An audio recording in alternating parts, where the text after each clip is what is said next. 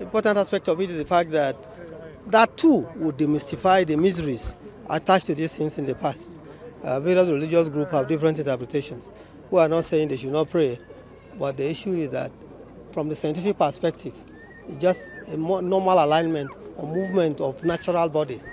They are natural phenomena, and that the usual attachments to it should be discouraged. The world is not coming to an end. Don't sell your property because there's going to be an eclipse, or start any, borrow money to do any sacrifice. That is not the issue. And children are here. We are promoting science, particularly space science and technology, and the perspective of catching them young. And I'm happy they are all here themselves. They are seeing the movement based on the calculation we have done for every major city in Nigeria, all the major cities in Nigeria.